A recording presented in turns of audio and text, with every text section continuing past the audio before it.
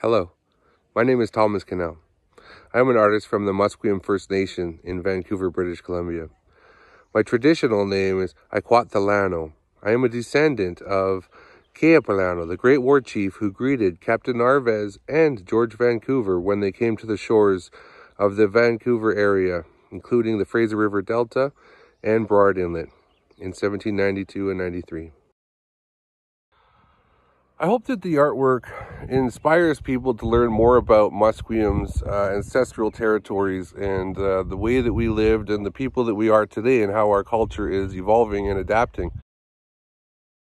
An artwork of this magnitude is going to put a Salish footprint back upon the land and hopefully will remind people that there were first peoples here long ago, and as stewards of the land we've kept it beautiful for everyone, and that's why everyone loves to come here.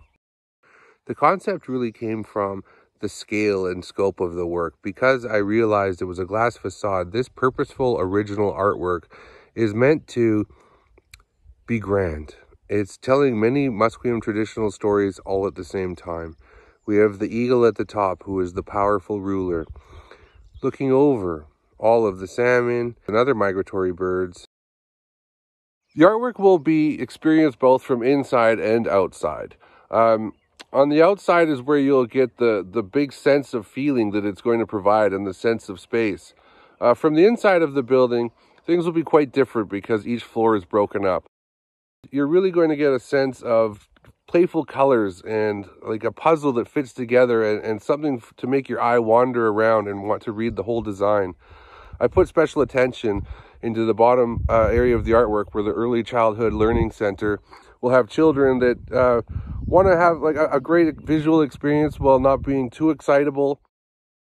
At the glass studio, I got to spend countless hours choosing colors, choosing opacities, translucencies, and just working with the crew to bring what they have as an expertise and what I have as an expertise to fruition for something that will last in the city of Richmond for a generation to come. I'm super excited to be working with the developers and the city of Richmond on such a large, prominent public artwork. This is going to be right in the center of town. Everyone will see it. It will be really hard to miss. I hope you all like it as much as I do. And it was a lot of fun for me to create. So I hope that transfers into your visual experience of looking at the artwork. Hello everybody, this is Michael speaking, Michael Meyer, Franz Munich from Germany. Studio for mosaic and stained glass, an old family tradition since 1847. My family is doing this, I'm now the 5th generation. My great-grandfather, he started with statues and altars, continued in the 1860s with stained glass, and they have done that to a great amount for churches, hundreds of churches, thousands of churches, also in North America, around the world. In the 1920s, that was kind of a little bit of a turning point for the studio when instead of the statues and altars, we continued doing mosaic or added mosaic. And it was the change from the more ecclesiastical work to more artistic works. From that time on, we more and more collaborated with freelance artists who came to the studio and realized projects with the studio. In the 1980s, a new technique was added, the so-called flow glass painting, and that is also what we use for Thomas's project.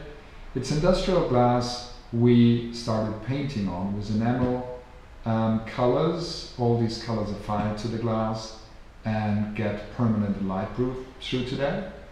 And this opened all new possibilities because suddenly you were able to work much bigger and larger scale than with the traditional blown glass. So that was a pivoting point to move more and more into modern architecture, and that is what we do today.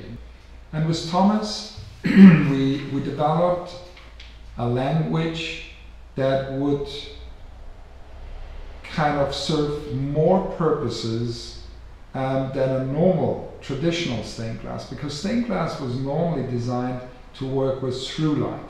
So you got the light through the glass to be seen from the inside for the spectator to experience this glass. In Thomas's case, we really needed to work on a concept that allowed us to be seen from the out and the inside.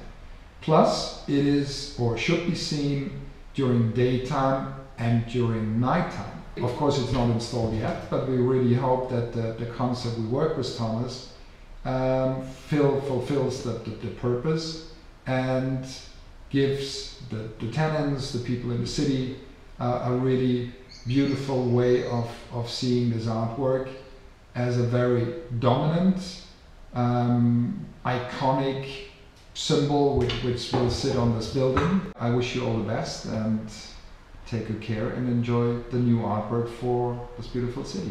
Thank you very much. Bye bye from Munich.